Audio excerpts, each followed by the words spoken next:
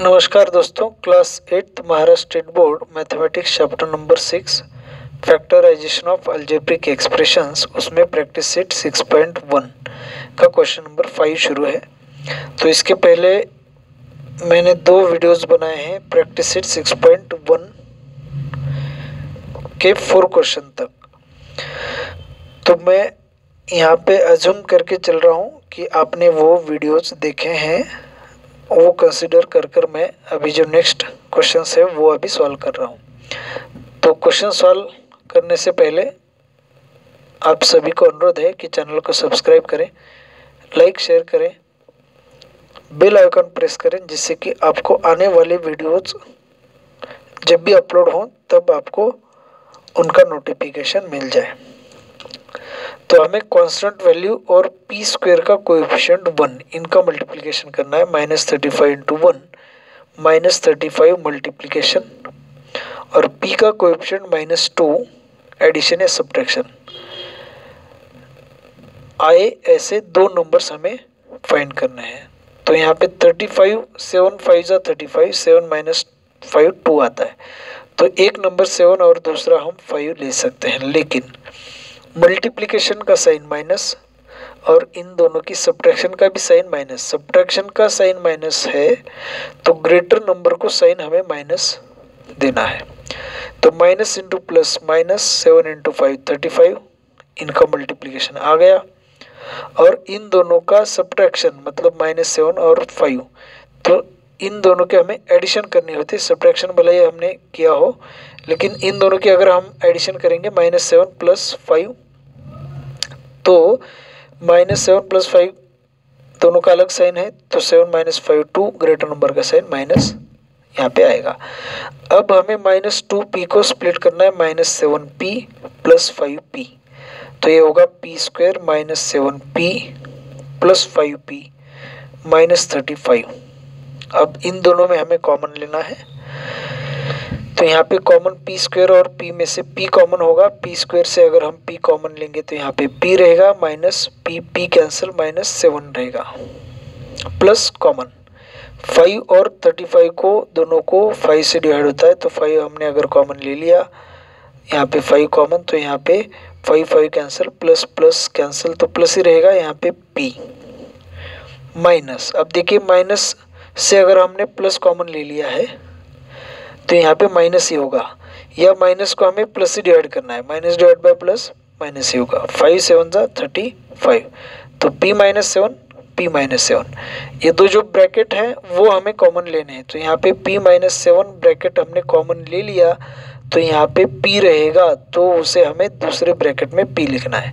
अब इन दोनों से हमने ये ब्रैकेट कॉमन ले लिया, तो अब इन दोनों में से हमें p -7 यह ब्रैकेट कॉमन लेना है, तो यहाँ पे +5 रहेगा, तो p + 5 p -7, ये 2 फैक्टर्स होंगे। नेक्स्ट क्वेश्चन है p स्क्वायर -7p -44। तो -44 इंटू 1 -44 मल्टीप्लिकेशन आना चाहिए, p का कोएफिशिएंट -7 एडिशन या सब्ट्रैक्शन आनी चाहिए। तो हमें 2 जो नंबर्स मिलेंगे वो मिलेंगे 11 और 4। 11 4 जा 44, 11 - 4 7। अब सब्ट्रैक्शन को नेगेटिव साइन है तो ग्रेटर नंबर को sign negative, minus into plus minus, 11 4 जा 44, 11 -11 प्लस 4 -7। मिडिल टर्म को हम यहाँ पे स्प्लिट करेंगे, p स्क्वायर -7p को हमें लिखना है -11p प्लस 4p -44। अब इन दोनों में और इन दोनों में कॉमन, तो p स्क्वायर -11p में p कॉमन आएगा। यहाँ पे नंबर तो है नहीं, इसलिए p स्क्वायर और p में p कॉमन। p स्क्वायर को p से डिवाइड करेंगे तो यहाँ पे p रहेगा, p कैंसिल -11 प्लस 4p -44, तो +4 हमें कॉमन लेना है, जिससे कि 4 से 44 को और 4 को डिवाइड होता है। तो +4 कैंसिल, यहाँ पे p रहेगा, minus divide by plus minus, 4 1 जा 4, 4 1 जा 4, p -11 हमें ब्रैकेट कॉमन लेना है, तो यहाँ पे p + 4 जो है वो ब्रैकेट में रहेगा। m स्क्वायर -23m + 120, तो 120 इंटू 1 मल्टीप्लिकेशन 120 आना चाहिए, एडिशन या सब्ट्रैक्शन -23 आनी चाहिए। तो 120 के हमें प्राइम फैक्टर लेने हैं। अगर समझो इजीली नहीं आ रहा है तो 2 से डिवाइड करेंगे तो 60, 2 से डिवाइड करेंगे तो 30, 2 से डिवाइड करेंगे तो 15, 3, 5, 5, 1। अब इनमें हमें दो ग्रुप बनाने हैं। एक ग्रुप में जो नंबर हम लेंगे वो छोड़कर बाकी के सभी नंबर दूसरे ग्रुप में लेने हैं। तो ऐसे हमें दो ग्रुप बनाने हैं। सपोज हमने 2 इंटू 2 4 का एक ग्रुप ले लिया, तो 5 इंटू 3 15 इंटू 2 30, 30 और 4, 30 और 4 हम अगर लेंगे तो इनका एडिशन या सब्ट्रैक्शन 23 नहीं आएगा। तो 3 इंटू 5 इनका हम ग्रुप करेंगे और ये नंबर्स लेंगे। 2 इंटू 2 4, 4 इंटू 2 8 और 3 इंटू 5 15, 15 प्लस 8 23। तो 15 और 8 ये दो नंबर्स मिल सकते हैं। अब इनकी एडिशन को साइन माइनस है, तो इसका मतलब ये दोनों भी नंबर्स निगेटिव होने चाहिए, तभी हम इन दोनों की एडिशन कर सकते हैं अगर साइन सेम है तो -15 -8 -23 same sign addition, greater number का sign. Minus into minus plus 15 into 8 120, तो मल्टीप्लीकेशन 120 आ गया। तो हमें मिडिल टर्म को स्प्लिट करना है m square -15m -8m plus 120। अब इन दोनों में और इन दोनों में कॉमन m स्क्वायर और m में m कॉमन, तो यहाँ पे m रहेगा माइनस m कॉमन लेने के बाद 15। अब माइनस है तो माइनस कॉमन लेना है। थर्ड टर्म के लिए हमें 8 से 120 को डिवाइड होता है तो हमें -8 कॉमन लेना है। -8 माइनस कैंसिल, यहाँ पे m रहेगा, प्लस से माइनस कॉमन लेंगे तो माइनस 8 1 जा 8, 12 माइनस 8 4, 8 5 जा 40। m माइनस 15 ब्रैकेट हमें कॉमन लेना है, तो यहाँ पे रहेगा m -8। नेक्स्ट क्वेश्चन है m स्क्वायर -25m प्लस 100। अब constant value 100 into 1, m square का कोएफिशिएंट 1 इंटू 100 मल्टीप्लीकेशन आना चाहिए और एडिशन या सब्ट्रैक्शन m का कोएफिशिएंट -25। तो जो दो नंबर्स हैं वो है 20 और 5, 25 जा 100 और इन दोनों की एडिशन करेंगे तो 25। लेकिन एडिशन को साइन माइनस है, इन दोनों की एडिशन होनी चाहिए और साइन निगेटिव, तो इसका मतलब दोनों के भी साइन निगेटिव होना चाहिए। तो -20 -5 को स्प्लिट करके लिखना है m square -20m -5m plus 100। अब इन दोनों में और इन दोनों में कॉमन, तो m स्क्वायर और 20m में m कॉमन, तो यहाँ पे एक m रहेगा माइनस m कॉमन लेने के बाद 20 -5, तो यहाँ पे माइनस कॉमन, 5 और 100 को 5 से डिवाइड होता है इसलिए 5 कॉमन, तो -5 cancel, plus m plus divided by minus 20 100 divide by 5 20, 5 2 जा 10 0, 5 0 जा 0, m -20,